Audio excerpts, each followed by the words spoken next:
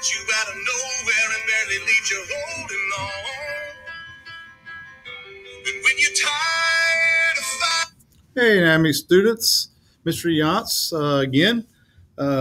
Continuing on with day 3 of notes on epithelial and connective tissue, for the most part. We went over epithelial tissue the last couple days, and today we're going to go over a little bit with connective tissue. So I hope it makes sense, and if you got questions, make sure you ask in class. So connective tissue is a lot different than epithelial tissue in the respect that connective tissue is not classified by number of layers and shape of cells like epithelial. That's pretty straightforward and pretty easy to comprehend. But connective tissue is a very diverse, very wide variety type of tissue that is a little tougher.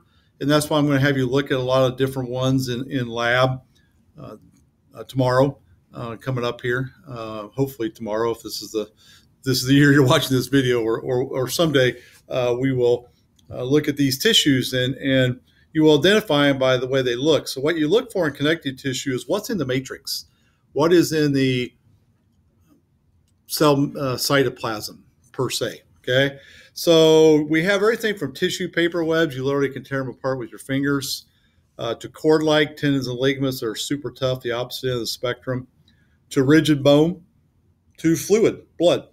You can see those 4 tissue types there on your screen. So very, very different looking tissues as you go through different types of connective tissues. There's a good picture of your ankle and all the tendons in your feet, your toes and your ankle bones and your metatarsals, your foot bones. You can see why it hurts when you sprain your ankle, right? So connective tissue is all about the matrix. So you can have lots of different types of fibers. That's what makes one different from another. We have white collagenous, which are bundles of tough, strong fibers made out of the most abundant tissues of the body.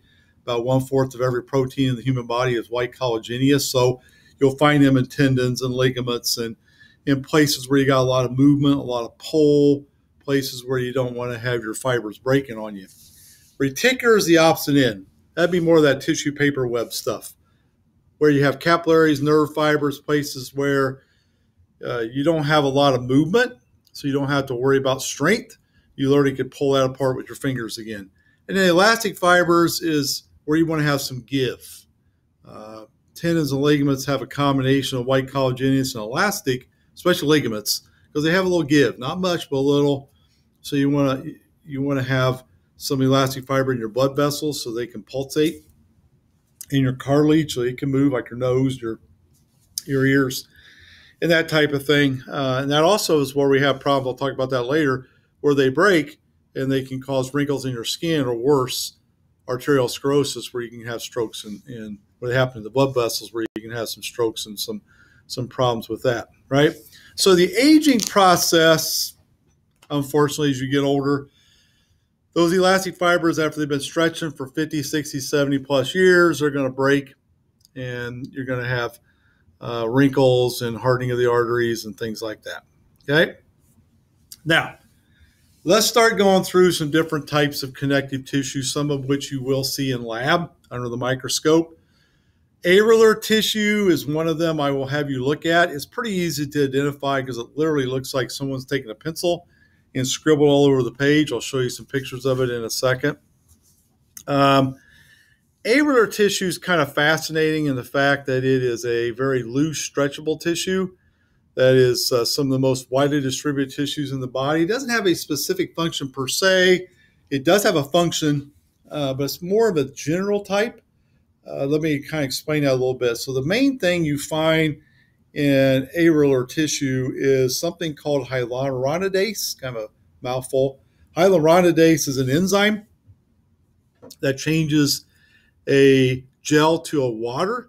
So areolar tissue is for the most part this gel, and the hope is things come into that like bacteria and they get hung up in that gel, and their immune system can attack what's ever in there. That is the design.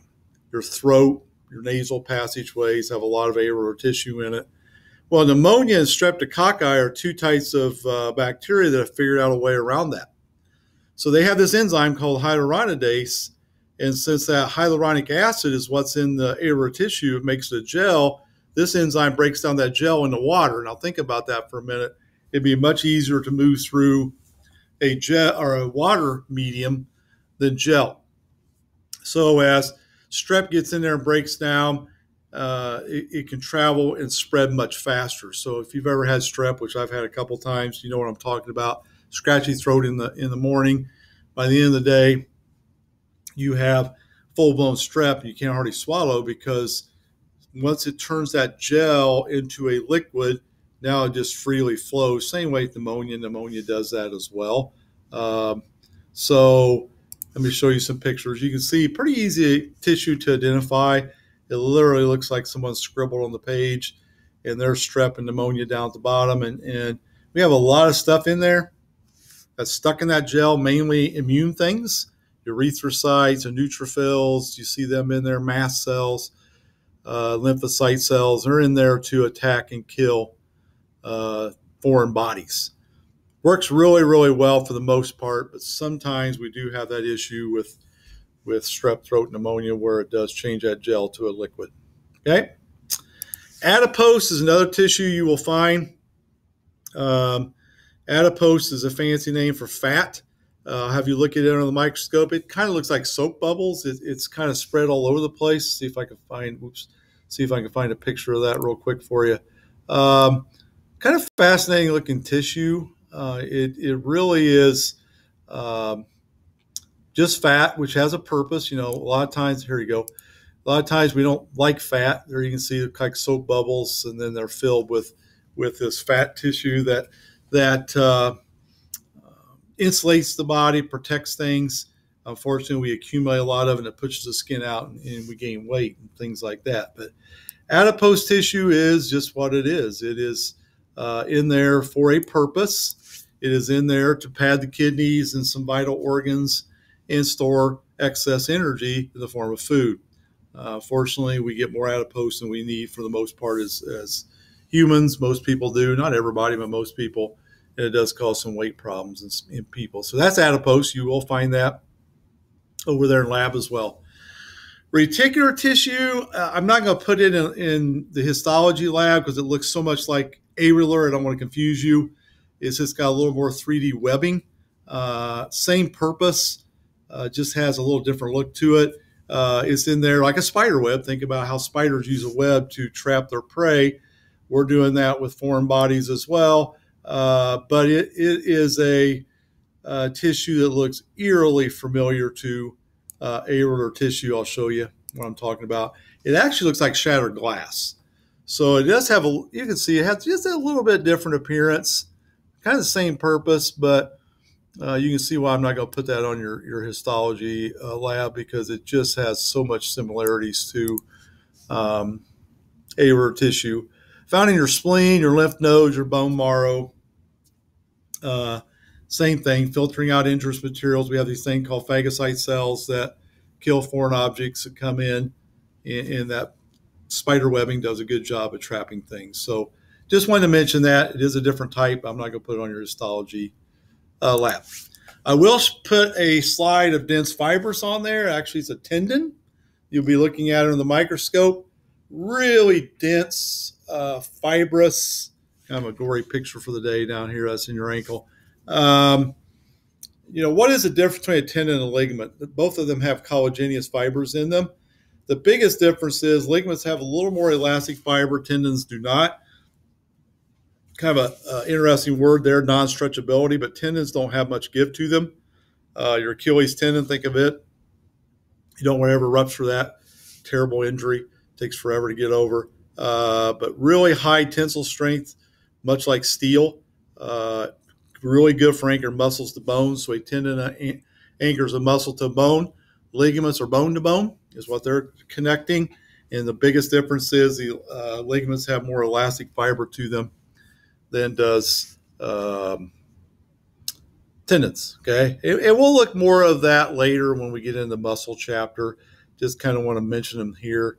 But that's about all I'll mention. The last ones I'll just group together really fast here. Bone and cartilage, I'm just going to put support and protection. We'll look at bone over in the lab. I have a slide of that. I have a slide of blood, which is your fluid type of connective tissue. Hemopoietic, fancy name for bone marrow, blood cell producing tissue. I'm not going to mention a lot about them because we will get them in later chapters as well. Fact chapter coming up next. So you can see there's a lot of difference. Think of the difference between bone and blood, fluid and solid.